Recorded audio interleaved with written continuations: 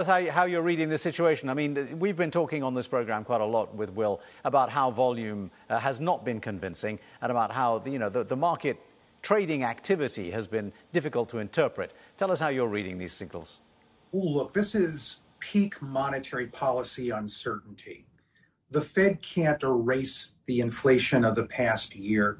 It is setting monetary policy that's going to impact the economy in the coming year or longer. And it's left it entirely open-ended. Quantitative tightening every month at the maximum pace, short of directly selling bonds into the market. Rate hikes if the market demands ever more radical action, just as it did during the collapse of 2020. It wanted to rescue every week before it could get the opportunity. This is the sort of thing that is impacting markets. We've had a dramatic rise in debt cost of capital. We think that the real opportunity here is now to lend again at much higher interest rates.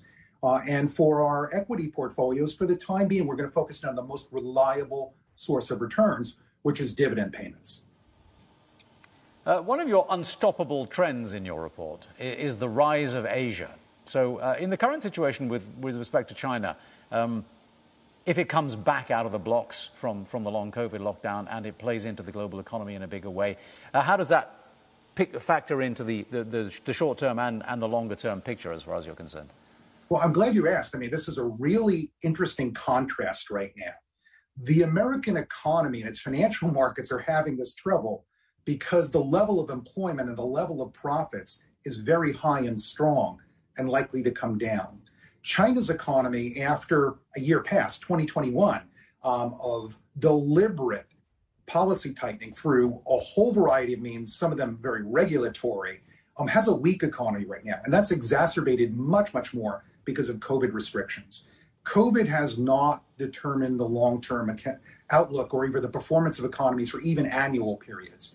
So it looks very much like the early 2020 period for China, where simply getting past COVID will mean some rebound in economic activity.